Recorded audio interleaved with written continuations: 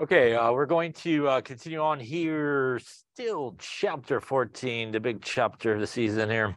And we were talking about, obviously, acids and bases in this chapter to begin with. We got into weak acid problems and weak base problems. So remember that if we are looking to find the pH of either a weak acid or a weak base, it is going to be an equilibrium problem. You do need to do an ice table. We want to make sure we use our Ka value when we're dealing with anything that is a weak acid.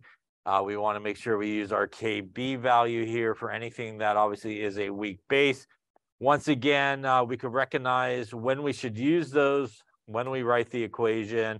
If we have H3O plus on the product side or H plus, it probably should be a Ka value that you're using. If you got OH minus there on the product side, you should be using really a Kb value. We do an ice table for both of these things. And really, when we do solve for X, in the case of a weak acid, that would be your H plus concentration, which means you could go into the pH equation. When you do the weak base, when you solve for X, that will be your hydroxide concentration, which means you do need to first go POH and then into the pH on that sort of move when you're doing the ice table. Again, you can make assumptions like normal. If it works, you should make sure you also check it to make sure it's okay. We also talked about, and we'll talk about more today here, is the idea that sometimes you are given the incorrect sort of K value that you need. Sometimes you'll be given a Ka value when you need a Kb value to do the calculation, and vice versa. So we saw a relationship that if you take the Ka times the Kb, that will equal Kw, which is 1 times 10 to the minus 14. So that is a really convenient way to convert from obviously Ka to Kb or Kb to Ka if you have those values and you need the opposite one. Once again, looking at your equation that you write correctly can again help you decide which one that you should be using in that particular situation. I think we also talked about percent hydrolysis, percent ionization. And percent ionization is the concentration of the H plus divided by the concentration of the initial acid times 100%. This is basically the way that we check our assumptions when we do make the X equals 0 assumption. Is basically that calculation. This also gives you, again, that percent ionization. And you could also use it for bases as well, based on how much hydroxide comes off versus how much H plus comes off in that particular case. We finished up talking about acid strength. And really, there's a few different things that we look at depending on the acid. If there's no oxygen in your acid, then you look at bond energy or bond enthalpy. And the stronger the bond energy, the weaker the acid is. And that's because it's going to be a lot harder to release that H plus because it takes more energy to do so. If you have an acid that does have oxygen in it, you look at one of two things, depending on the situation. You either look at the electronegativity of the central atom, or you look at the oxidation state or number of the central atom. In this case, if you did have two central atoms where they had really the same oxidation number, then you would look at electronegativity as being the overwhelming force there. And the one with the higher electronegativity would be the stronger acid because it will weaken that OH bond and allow that hydrogen to come off easier. Those with the lower electronegativity won't pull that polar bond as much, and it'll be a little bit harder to pull off that hydrogen. In a case where you have basically the same element, which means they all both would have obviously the same electronegativity, you would look at oxidation number.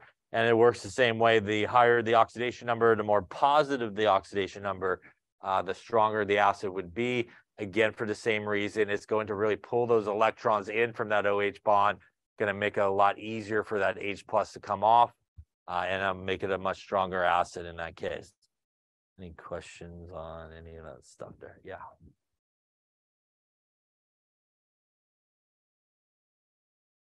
Yeah, so like the ones we looked at the other day, like HF, HCl, and so forth going through here. If you look at the bond energy between, say, these two guys, HF has a much higher bond energy than HCl.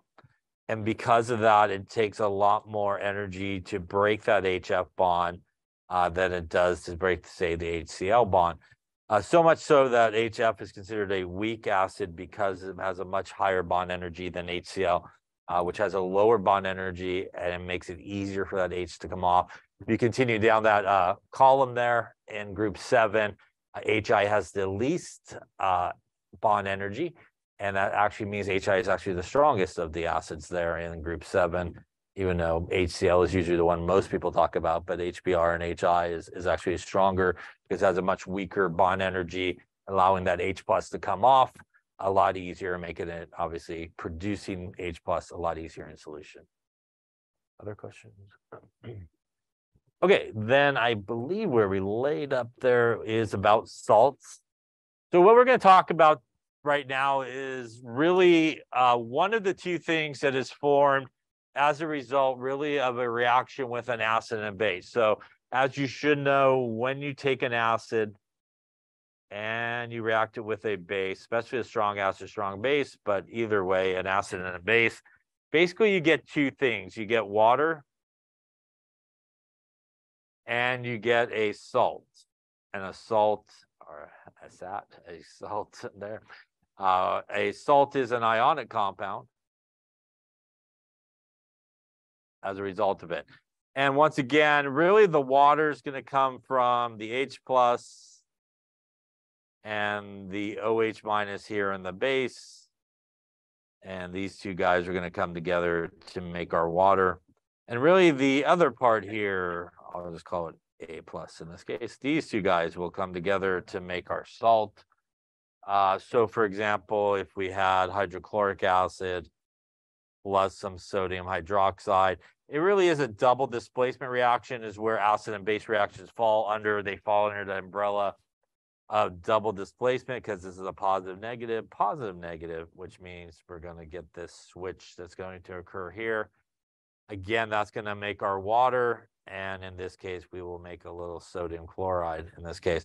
And this obviously would be our water and our salt in this particular case. In most cases, the salt is a soluble type of salt, which means it's a solution everybody's floating around. Now, the issue here is in the cases of the salts that are being formed, they actually can affect the pH of a solution depending on sort of where they come from. And what can happen is we could get a reaction that could occur between the salt and water, because frankly, that's the other thing that is present at that point in the reaction. And this type of reaction is sometimes referred to as a hydrolysis reaction, which basically means it involves water. And the result of this reaction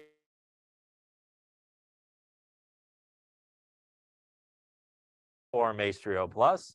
In other cases, it may form some hydroxide. And in some cases, frankly, it won't do much there in that case in terms of the pH. So what we're talking about now is really the salts and how they go about sort of reacting. And there are, as we'll see here, neutral salts, acidic salts, and basic salts that can be formed. So let's first take a look at neutral salt solutions. So basically, any salts that contain metals from the alkali metals or the alkaline earth metals, basically group 1 or group 2 on the periodic table, will result in a neutral salt. So there was a relationship that we talked about earlier on in this chapter in terms of an acid and its conjugate pair and a base and its conjugate partner. And just to remind everybody here, if I have a strong acid, its conjugate base will be strong or weak? It will be weak. It's basically an opposite sort of relationship. If you have a strong base, its conjugate partner, which is this conjugate acid, will also be weak. So it's kind of opposite of where it comes from.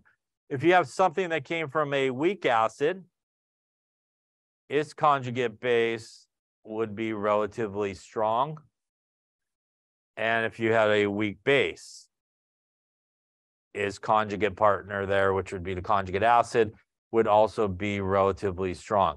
So this opposite relationship that we talked about, I think when we talked about sort of Bronsted-Lowry acid-base pairs, is really important for salts.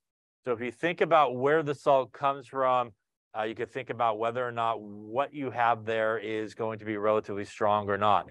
In the case of salts and hydrolysis reactions, if it is sort of a strong partner that is there in the salt, it will then react with water, basically.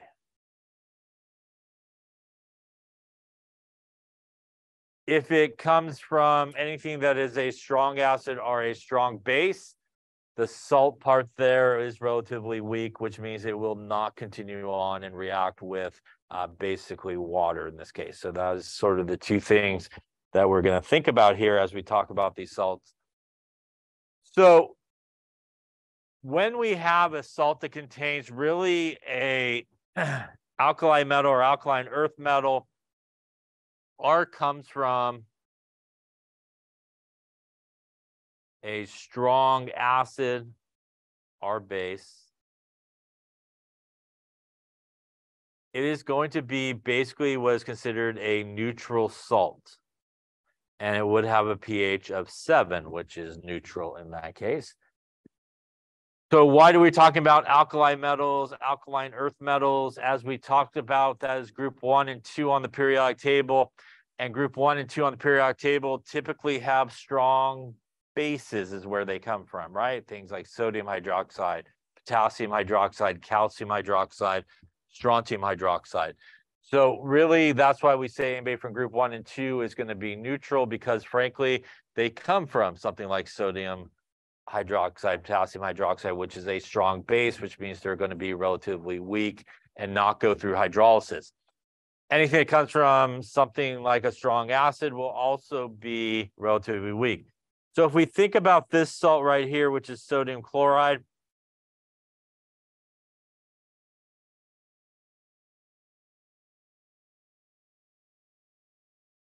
if we think about it backwards, it is pretty much that reaction I just wrote on the previous slide. It most likely came from hydrochloric acid plus some sodium hydroxide. And that would get me water plus my salt here. So the Cl minus part, which is this guy, really came from HCl. So HCl is a strong acid, Cl minus is this conjugate base, and because HCl is a strong acid, the Cl minus is going to be relatively weak, which means it's not going to react with water, it's going to be neutral. The sodium part of this really came from something like sodium hydroxide, and once again, sodium hydroxide is a strong base, which means the sodium part there, the sodium ion, is going to be relatively weak and neutral as well, and really is not going to react. And we would expect basically, again, the pH here to be 7 or neutral. So if you come across a salt, sometimes it's kind of important to think about sort of where it came from, how that salt was sort of derived. And again, if you find that that salt most likely came from both a strong acid and a strong base, pretty much that's going to be a neutral salt. And again, if you were to check the pH, you would anticipate it to be more of a pH of 7. Any questions on neutral salts? But now if I took, say, a different acid, something like acetic acid, which is a weak acid, and I react it with sodium hydroxide, which is a strong base.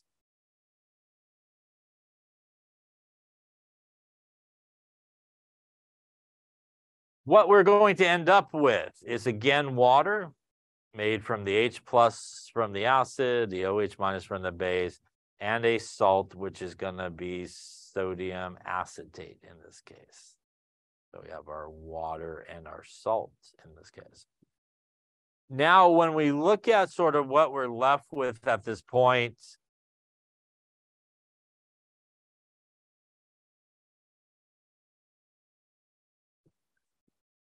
we are left with basically water and a salt as the result of this reaction.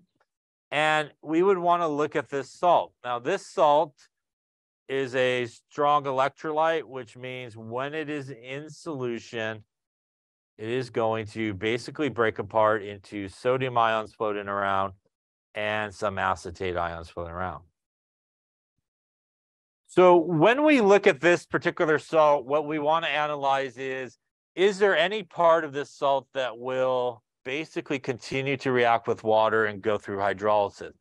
So again, thinking about where it came from, we know that sodium, which is group 1 on the periodic table, and pretty much came from this strong base. We know that it is going to be a neutral salt and not go through hydrolysis, as we just talked about a second ago. When we look at acetate in this case, it came from this guy, basically. And that is a weak acid, which means that the acetate will be relatively strong.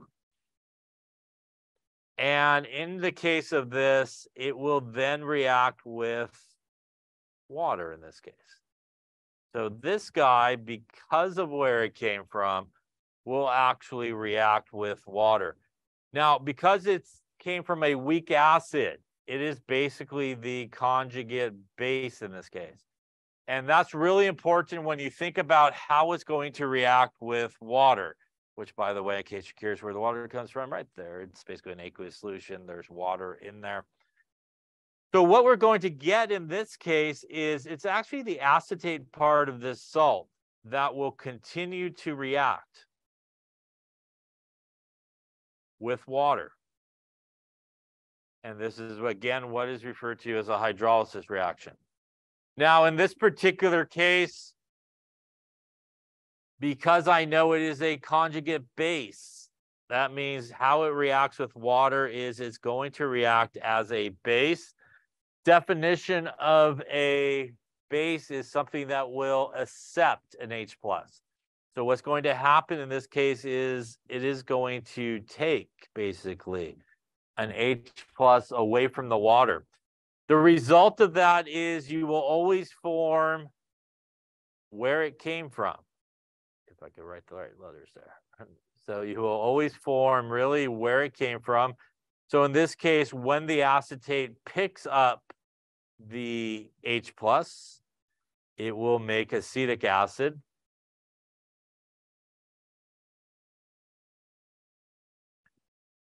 And when the water loses the H+, you are left with hydroxide.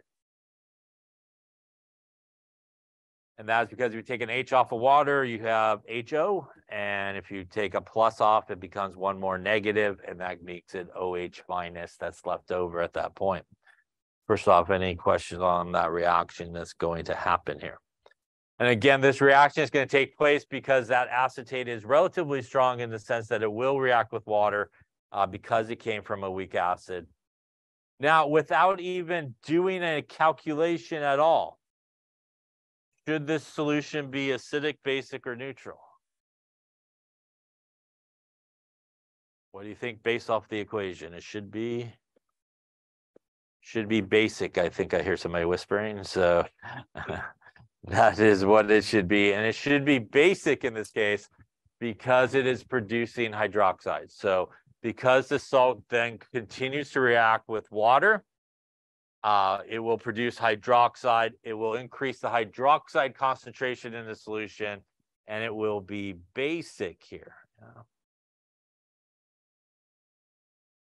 If I wanted to calculate the pH of this salt solution, I would need to do an ice table in this case. So I would do an ice table here with my molarity, some zeros, minus X's, plus X's along the way here. Molarity minus X, X, and X. This would go into my K expression, which would be my products over my reactants. And by the way, this should be a K, A, B, C, D, F, G. This should be a K. Which K value should I use here? It should be a KB once again, because I see hydroxide here on the product side.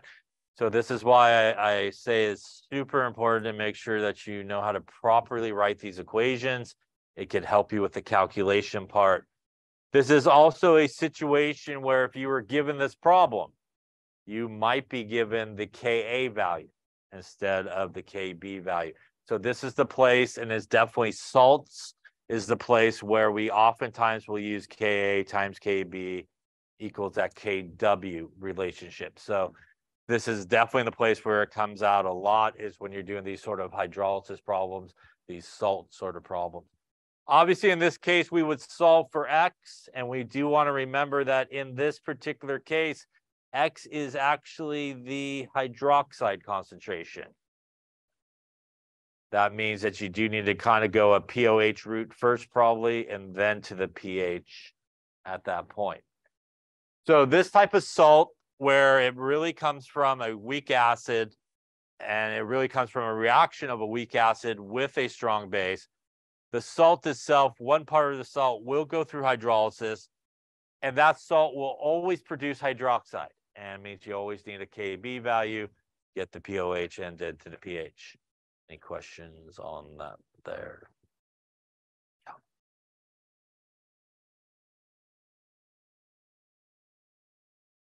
So the sodium ion is what we were just talking about a second ago with neutral salts. And it's because really the sodium ion comes from a strong base. And really a strong base or a strong acid, its partner, which in this case would be the sodium on this side, its partner is going to be really relatively weak, which means it will not go through hydrolysis. And that means it's considered really a neutral salt, that part of it, the sodium part of it. So it will not do anything. It won't react with water. And that's really why the previous slide we were looking at, where it says anybody really from group 1 or 2 on the periodic table is a neutral salt, because again, that's pretty much where our strong bases come from, group 1 or 2 on the periodic table. And that would mean that their partners would be relatively weak.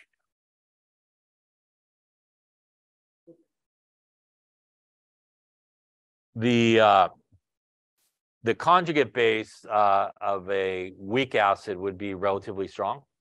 And in the case of what we talk about relatively strong, it's not as strong as, say, a strong base. So this base here, the acetate, for example, is not as strong as, say, sodium hydroxide.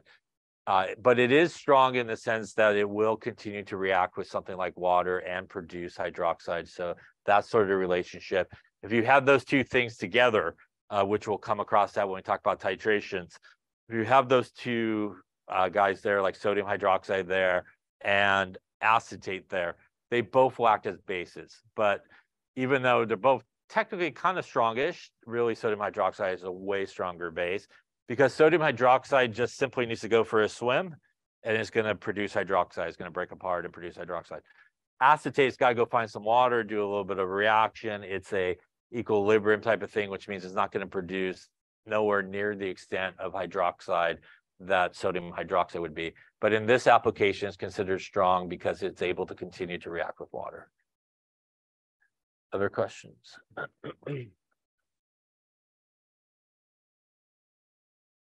So that's what we were just looking at there. And really any salt that really does come from a weak acid will go through hydrolysis. And again, it will always produce hydroxide. And again, if you do a calculation, got to have that Kb value in that case. Now, let's talk about acidic salts and sort of what happens with acidic salts. And we can get acidic salts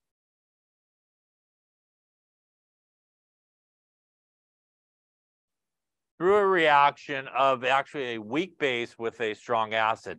So if I took a weak base, something like ammonia, which is a weak base, and I react it with something like hydrochloric acid, which is a strong acid, I think still. The result of this is we're going to end up with really a salt of ammonium chloride. And you could keep it together, or if you want, you can break it apart. You get ammonium and chloride ion, basically. And that's because this is going to send the H plus over, basically. So when we look at that salt of ammonium chloride, I just wrote underneath it what it breaks apart in. But when it's now in solution and it's been created, it is not going to stay together, again, because it's a strong electrolyte. So it will break apart into NH4 plus and Cl minus. So once again, when we sort of analyze this salt, we want to look at the two parts of it and determine, is there any part of it that will basically go through hydrolysis, will continue to react with water? So we'll start with the Cl minus. Once again here, the Cl minus came from, if we think about it sort of backwards, is it came from a strong acid. That means that Cl minus should actually be neutral, right, and relatively weak. So this guy is not going to have any effect on the pH because it's really a neutral salt because it comes from that strong acid. When we look at the NH4 plus in this case, it comes from a weak base, which means the NH4 plus should be relatively strong, right? And the result of that is it should go through hydrolysis. So this guy will react with water because it comes from a weak base, which means it's relatively strong and will go through that hydrolysis reaction. Once again, we do know that it comes from a weak base, which means basically this is the conjugate acid. And again, that's really helpful for you to write the reaction that's going to take place. So when I take my NH4 plus, which I know will go through hydrolysis, and I react it with water, I know that the NH4 plus here is going to act as an acid. And the definition of it as an acid is it's going to donate DH plus over. When it donates DH plus over, once again, it will always make where it came from. So it will make some NH3, just like in the previous example, the acetate made acetic acid. So a lot of times what you will have in a problem is, frankly, the entire equation almost given to you, because if you know where it came from, that's going to be on one side of the arrow, and what you're dealing with will be on the other side of the arrow. When the water gains the H plus, you will get H3O plus being made in this case. So once again, just strictly looking at the equation that we have up there, we would expect the solution to be acidic, basic, or neutral. This one should be acidic, as we are producing H3O plus. Even if before you do the calculation, you can make a pretty safe bet that when you do the calculation, you should end up with something that's acidic here. To do this calculation, much like the last one, it will require an ice table to do so, and it would be molarities and zeros and X's and all that good stuff, right? This would obviously go into our K expression, which once again, in this example, would be our products divided by our reactants. And you're going to tell me this is going to be a Ka, B, C. Which one? It should be a Ka, also because we see H3O plus there on the product side. So a little bit different in this one. When you do solve for X, and by the way, you could do all your normal stuff, make an assumption, whatever you want to do to solve for it. It actually will equal the H plus concentration, which means you could go right into the pH. So when we do have a salt that basically originated from a weak base, it will go through hydrolysis, it will react with water, and when it reacts with water, it will react with water as an acid, and it will always produce H3O plus in solution, which means you always should end up with something that's an acidic solution at that point. And again, you should be using the Ka value if you were going to calculate it. Question on acidic sort of salts. Now, there is also another sort of way that we could get acidic salts to sort of happen. And we'll take a look at that on the slide here, I think. Another way that an acidic salt can kind of happen is actually when we have a metal. So if we have sort of a small metal that has a pretty good positive charge, +3s or more, 2 or 3s, and a lot of times those are going to be your transition metals can do this. They will actually go through hydrolysis and will basically surrounded by 6 waters. That's essentially what aluminum is. When we put aqueous next to it, there's basically 6 waters. So basically what we have in the case of aluminum is we have this aluminum with a +3 charge. And we got basically 6 waters attached to it. So I'm not going to draw out all the waters. I'll just spread them like this. By the way, they are attached through the oxygen in each of these cases, as oxygen is more negative, right? Aluminum is positive. So that is where the connection happens. And I will 1, 2, 3, 4, 5. I'll draw out one of the waters that looks something like this that's attached. By the way, the overall charge here on this is a complex ion. Overall charge is +3 because water is neutral and aluminum has a +3 charge. So what happens in this situation is you basically have this positively charged metal in the middle. You have all these guys that are attached like water, which are referred to as ligands. We'll talk about in a later chapter. And it creates this complex ion. And essentially what happens is another water, minded in its own business maybe, will basically take a hydrogen off of one of the waters that's attached to the aluminum. The result of that is we will now make H3O plus here, which is the hydronium ion, which is why it is basic, acidic in this case, right? What happens to our sort of complex ion is, frankly, if you look at it, there's still 1, 2, 3, 4, 5 waters that are intact, which is why this says H2O to the 5th, right? There's 5 waters that are basically still there. One of the waters will lose that H plus, and that's why there's an OH here. That's the one that lost the H plus that came off. And when it loses an H plus, it becomes one more negative. So that's why the overall charge here drops to +2 from +3. It's that H plus that basically came off from that. So this is another way that basically you could have sort of an acidic salt. It's sort of again, a lot of times it'll be sort of a transition metal there that has a pretty good positive charge and some type of ligand like water attached to it will do that in that particular case. Questions on that there? So there really is 3 types of salts. There are neutral salts and really neutral salts. You want to think about salts because in a lot of cases you'll just be given the formula of a salt and you want to think about where it comes from. And if it does come from a strong acid or strong base, pretty much that salt's going to be neutral. If it comes from a weak acid and a strong base, because of the weak acid, that salt will go through hydrolysis and produce hydroxide and be basic.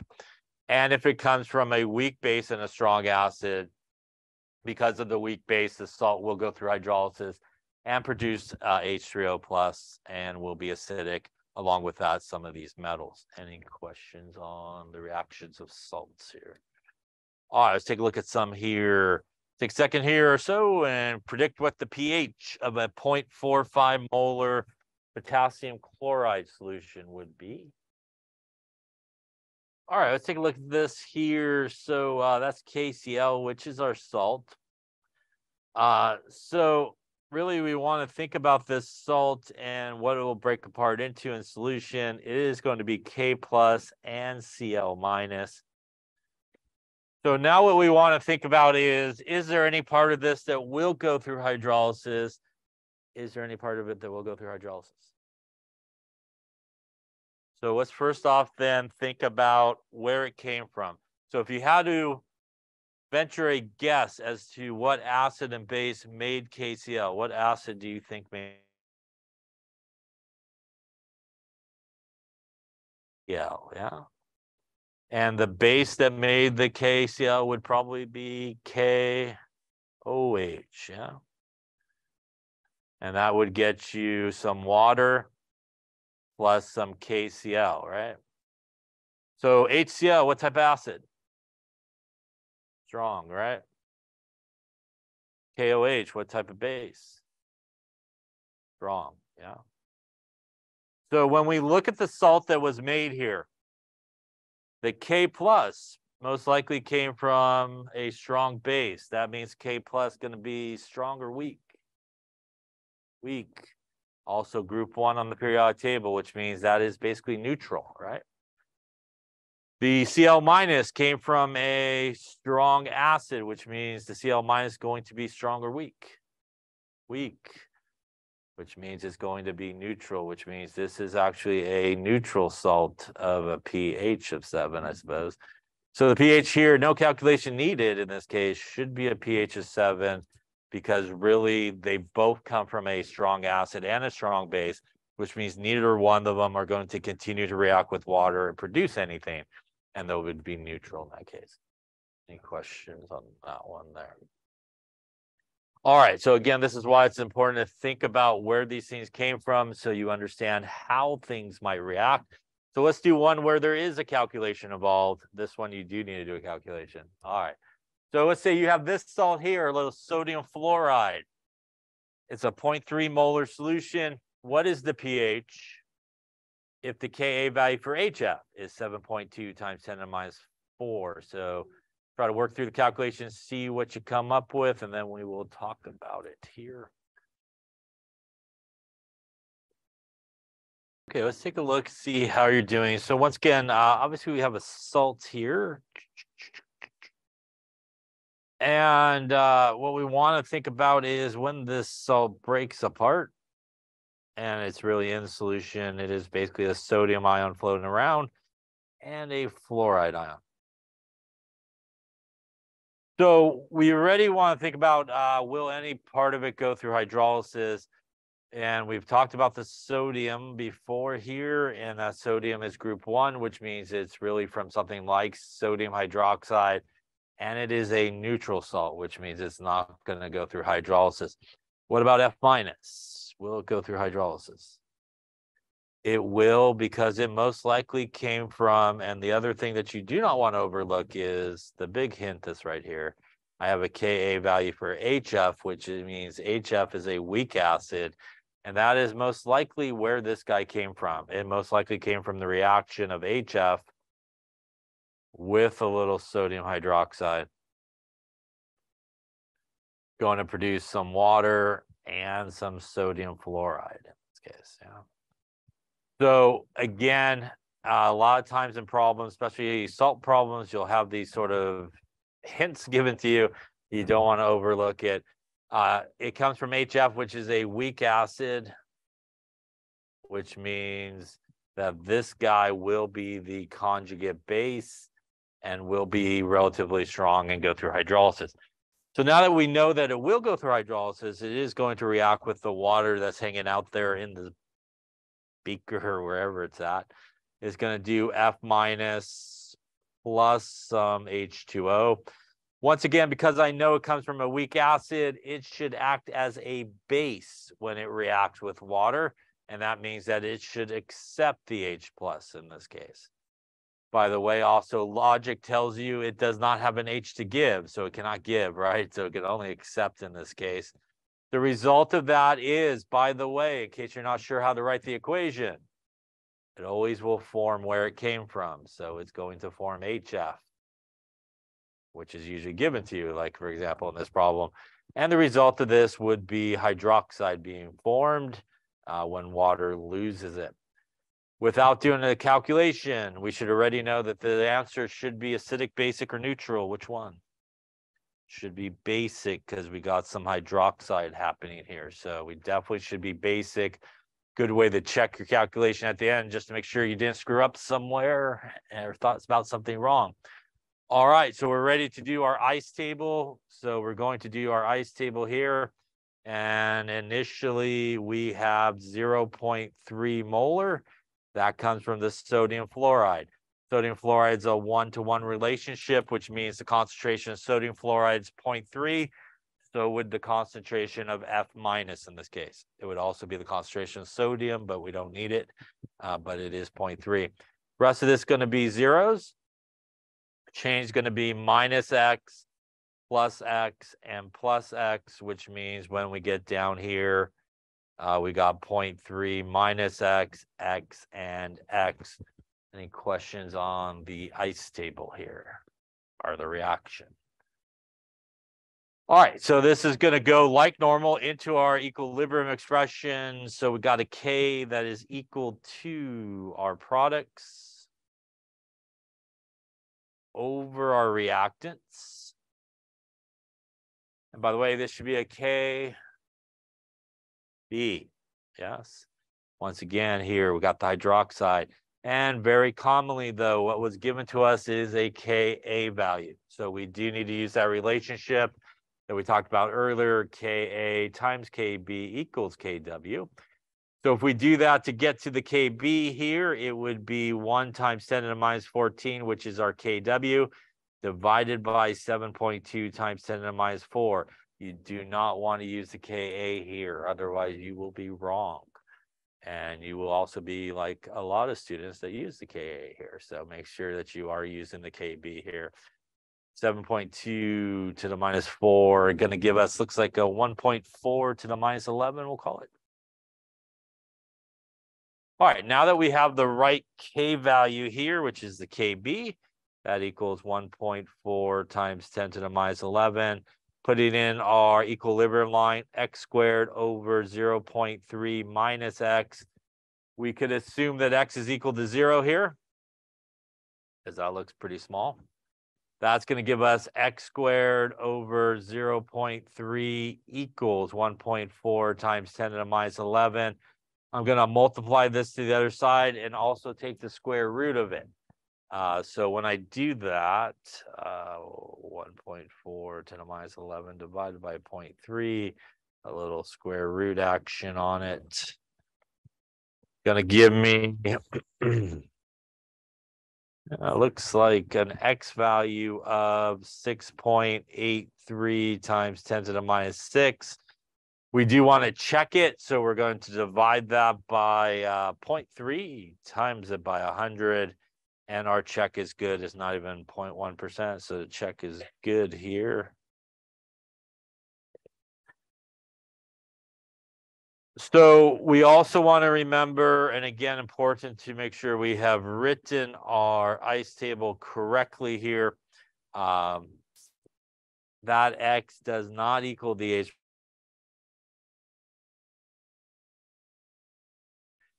That means that we would have our OH minus concentration in this case. All right, so that's going to give us to our POH here. And maybe I'll just go on the next page here. So we have our, yeah.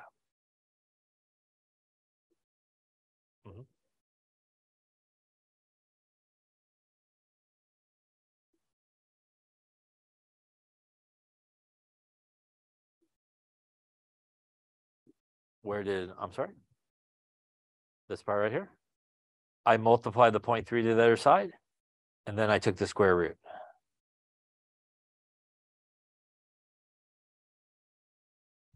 Yeah, so you have basically had here we had basically had x squared, right?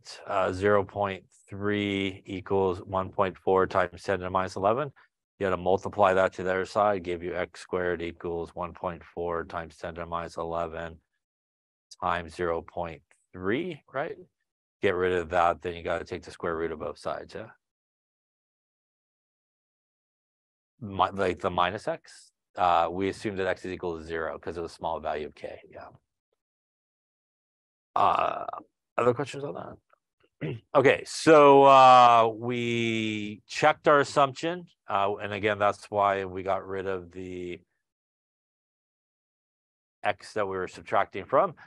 it was a good assumption, and that meant that our OH minus concentration in this case was, I believe my X value was like 6.83 times 10 to the minus 6. That's going to get me to the POH, which is minus the log of 6.83 times 10 to the minus 6. That would equal like a 5.17. We then want to make sure that we do subtract the 14 there to actually get to the pH. And again, this is also why writing the equation, understanding that this should be basic, should make sense to you. In case you thought this was the pH, that would not be a correct number if you did think that was pH. That gets us like a 8.83, which is a basic pH, and should make sense to you based on the reaction that's occurring. Question on that one there. So there is usually a lot of sort of hints in the actual problem, and sometimes people do overlook it, and it can help you if you look at the problem, help you write the equation correctly and sort of understand what should be happening in it. So just don't overlook that information that's in there. Any questions on that there? All right, let's try another one here. Let's do what is the pH of a 0.75 sodium cyanide solution there?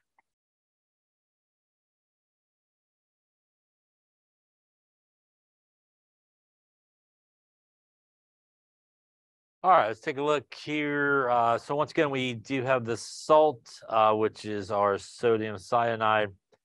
Again, in solution, it will break apart because it's a strong electrolyte into Na plus and Cn minus.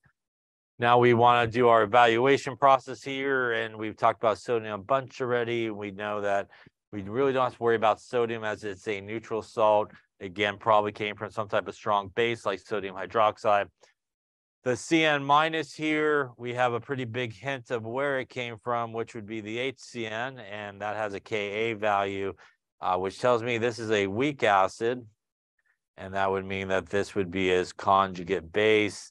And because it is a weak acid, that Cn minus should be strong enough to go through hydrolysis and react with water. So that is where we should get our reaction from. It will be our Cn minus, which will then react with water. And once again here, it's going to react with water as a base, which means it's going to accept the H plus. And just like the last one, it really doesn't have an H to give. So if we could feel pretty safe about that. Once again, it will always make where it came from. So we know on this side, it will make where it came from, which is the HCN. And the result of that, once again, here will produce hydroxide, as it is coming from a weak acid. And just like before, we once again should know our answer should be basic because we are producing hydroxide. Any questions on that there? Now we'll roll into our ice table. So we'll do our 0.75, our zeros, minus X, plus X, plus X at this point. And through here, 0.75 minus X, X, and X. This will go into our K, which also should be a B value here because of the hydroxide. And that would be our HCN, our OH minus, and our Cn minus. Now, to get that value, we do need to once again use our Kw equals Ka times Kb. So once again here, the Kb would be 1 times 10 to the minus 14, which is Kw, divided by our Ka that was given to us, 6.2 times 10 to the minus 10 in this case. Going to give us a, looks like a Kb value of 1.6 times 10 to the minus 5.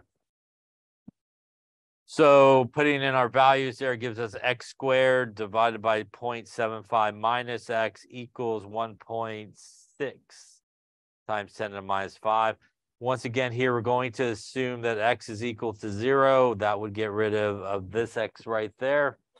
That would then reduce us down to x squared divided by 0.75 equals 1.6 times 10 to the minus 5. Once again, I'm going to multiply this to the other side and also take the square root of it. And if we do that times 0.75, a little square root action, that is not the square root. Try a different button. Try maybe that button. That works. There we go.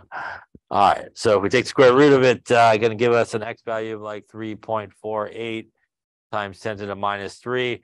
Once again, we do want to check it, so we'll divide that by 0.75 times it by 100% just to make sure. You're usually pretty okay in these situations, and it looks like we still are. So the check is good here.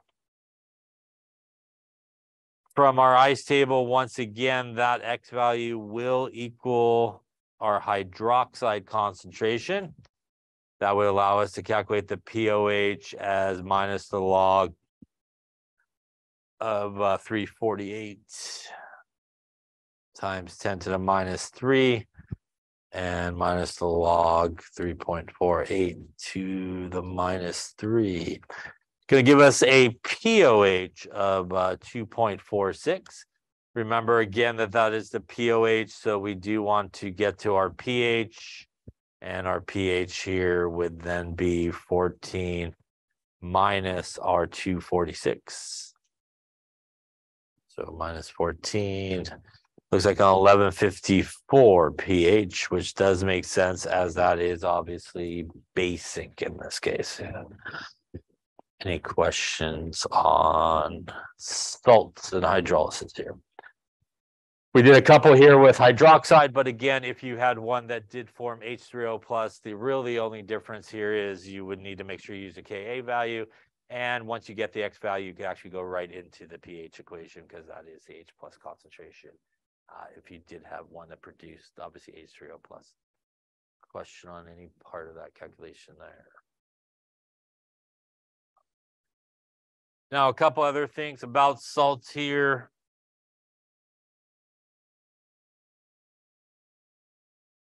That's just a picture of the aluminum that I drew earlier. Much nicer picture. Only one part of the salt will go through hydrolysis, maybe the positive guy, maybe the negative guy. It is possible that you could have a salt where both parts of it actually went through hydrolysis. So, for example, if you had a salt like NH4NO2, that is NH4 plus, which came from ammonia, which means it would go through hydrolysis. That is NO2 minus, which is nitrite, which came from nitrous acid, which means it would also go through hydrolysis as well. So in those situations, the calculations can be really complicated if both things are happening at once. So what we do in those situations is we compare the Ka value to the Kb value, and pretty much whichever one is larger is what type of calculation you would do. So if you compared the Kb to the Ka value, and the Kb was larger in this case, you would do it as a basic sort of solution. If you compare the Kb and it's less than the Ka value, you would do it as the Ka calculation and do it for acidic conditions. And if they're about the same, it would be neutral in that case. So in a situation, if you happen to have both parts of salts going through hydrolysis, you want to compare the correct Ka to the Kb values, the correct values for that. And then again, whichever one's larger, if the Ka is larger, just do a Ka type problem and an acid problem. And if the Kb is larger, you would do a Kb or a base type problem for it. If they're equal to each other, then it would be neutral. So here's a table. You have a similar one in your book where it kind of explains what we just talked about. Again, our neutral salts, our basic salts, and our acidic sort of salts here, along with obviously what happens if we need to compare hydrogen sulfate, our potassium hydrogen sulfate. So here again, it's the hydrogen sulfate that has the ability really to go both ways. Again, it's an amphoteric substance. It can act as an acid in certain cases. It could also act as a base in certain cases. And it's able to do that really because it contains that hydrogen and that minus charge, which means it does have the H plus to give away. it also has an ability to accept the H+. So let's say that we reacted this HSO4 minus with water, and in this case it actually gave away its H+ over to water. That's going to generate our hydronium ion, our H3O+, plus some sulfate in this particular case. And this would be our sort of acid reaction. It also could do the other effect where it's going to actually accept the H+ there from water.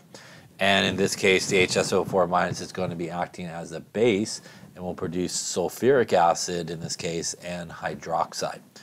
Now again, our top one is going to be our acid, which means this is really our Ka reaction as we have our H3O+ being formed, while the bottom one there produced hydroxide, which means that it's our Kb reaction. So where does this salt really come from? Well, this salt really comes from H2SO4, which is a diprotic acid, and it's able to really dissociate each hydrogen one at a time. As we talked about, they basically do come off one at a time. So the first thing that would happen is our H2SO4 would lose one hydrogen, and that would be our Ka1, and maybe it's not the best example since usually you don't find a value for that. It's usually listed as large, so we'll just use it for this example here. The next thing that would happen is our HSO4 minus will lose its H+ and make sulfate on the other side, and that would be our Ka2 value. And you would have some number if you looked it up there. And again, each of these Ka1 and a Ka2s for each of the hydrogens to come off in a stepwise fashion.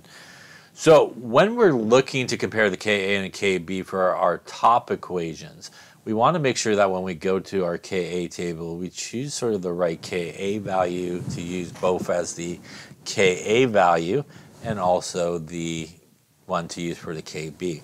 So if we look, we should be able to find an equation that matches exactly, and I just put a box around it, and that one matches the very top equation. And that very top equation is basically the same. Remember, H+ and H3O+ are the same. I just didn't put water in the bottom equation, but it's basically the exact same.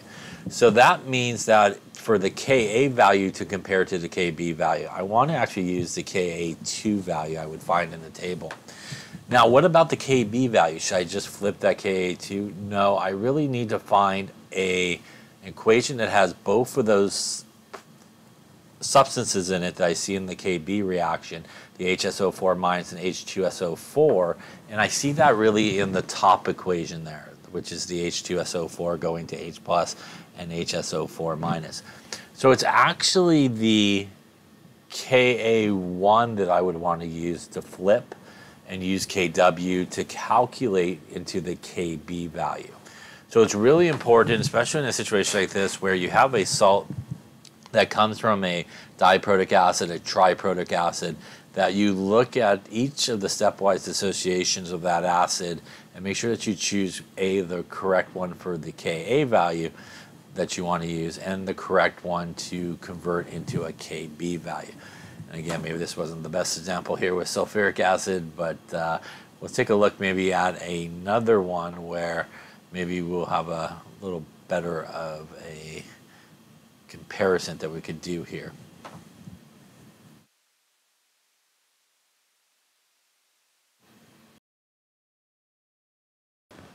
Okay, so let's take a look actually at bicarbonate or hydrogen carbonate, which is really HCO3 minus. And this one also, again, is an amphoteric substance. It can act as an acid, it can act as a base. And let's take a look. Actually, why don't you write the two hydrolysis reactions?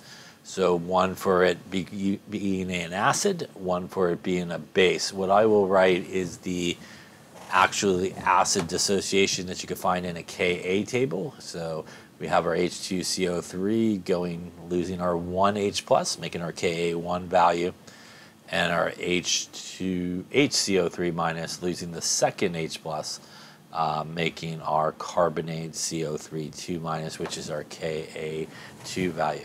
All right, so why don't you take a few minutes here and work on that and see what you come up with. Once you do, what we want is the two hydrolysis reactions, and we also would like to compare the Ka to the Kb value to determine is it going to be acidic, basic, or neutral? So let's take a look at it. Now we got our Ka1 and Ka2 values that we can find from our Ka table. Let's take a look at what the reaction should be, the hydrolysis reaction, if this HCO3 minus acted as an acid. So it's going to donate over its H plus to the water. The result of that is going to be H3O plus. And we will make some CO3 2 minus. And again, that's going to be our Ka reaction as we have produced H3O plus. So let's take a look at it when we're going to look at it as a base, or it's going to act as a base. Our HCO3 minus will then accept an H plus from the water. The result of that is we will form our H2CO3 where it came from, and also our hydroxide here. And this would be our Kb equation as we have produced OH minus. So once again, we should be able to find, in terms of the Ka equation, one equation below that matches identical to it. So in this case, if we look at it, the one that should match is the Ka2 is the one that should match the second equation. Once again, the H plus and the H3O plus are the same. So those two equations are essentially the same equations. And since the Ka2 one is the one that matches, that is the one that we would want to use for our actual Ka value that we're going to use to compare.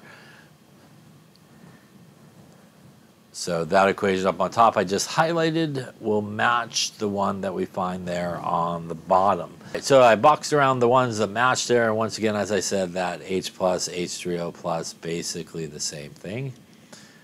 And again, you could rewrite that bottom equation, including the water, and as you can see, you will get the exact same equation as above. So they are identical to each other. Remember, if you put the water in, you get the H3O plus. If you don't put the water in with an acid, you just get the H plus. So that Ka2, which is 4.7 times 10 to the minus 11, is the, 4.7, I think is what that should be. 4.7 times 10 to the minus 11, there we go, we'll make that 3 into a 7, is our correct Ka value that we want to use to compare. So now we got to figure out which equation we could use to get to our Kb value. And looking at the only one that's left in this case is actually the first reaction down the bottom there. And that first reaction, the Ka1 reaction, what we see there is it has HCO3 minus and it has H2CO3. Those are the two things that we see in the Kb equation. And that is really what we're looking for to find the correct Ka value. And that's because that's really the opposite reaction. That's basically the opposite reaction to the Kb one that we wrote above. And because that has it, what we want to use is the Ka1 value and convert it into the proper Kb. So we're going to take 1 times 10 to the minus 14, which is Kw, divided by 4.3 times 10 to the minus 7. And it looks like in this case it will give us, punch it in there, 2.3 times 10 to the minus 8. So now we have the correct Ka value to compare to the correct Kb value, and this is what happens when we are using something that comes from a diprotic acid or a polyprotic acid, triprotic acid. We want to choose the right ones. So now that we have the right values, we want to compare the Ka to the Kb, and in this case it does appear the Kb is larger, which means we would expect this solution to be basic. And if we were calculating the pH of this solution, we would actually do an ice table using the Kb reaction that we have up there on top. And obviously in that case, we would solve for X. That would give us the hydroxide concentration. That will get us to the pOH, and then finally to the pH, which should be basic in this case. So when dealing with salts that come from polyprotic acids, you got to really look at all the Ka values that you see there in the stepwise association. You can't just take the first one and then flip it into the Kb. You got to choose the right one for the Ka and the Kb value. All right, I think that wraps it up for today. We will stop there.